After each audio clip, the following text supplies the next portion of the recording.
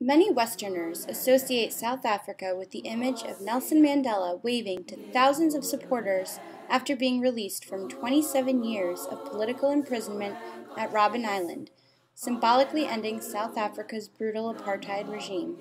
What many haven't seen of Africa's most industrialized nation is the extreme child poverty which persists today. According to Statistics South Africa, 60% of South Africa's children currently live below the poverty line, battling crime, HIV/AIDS, and toils of everyday life most Western children will never have to experience. Children of South Africa, or CHOSA, gives hope to these children by providing financial and on-ground support to community-based organizations within South Africa that provide primary care, education, familial support, and activities for the children. This film will follow the nonprofit in Cape Town, South Africa and its neighboring townships, exposing viewers to the harrowing problem of child poverty in South Africa,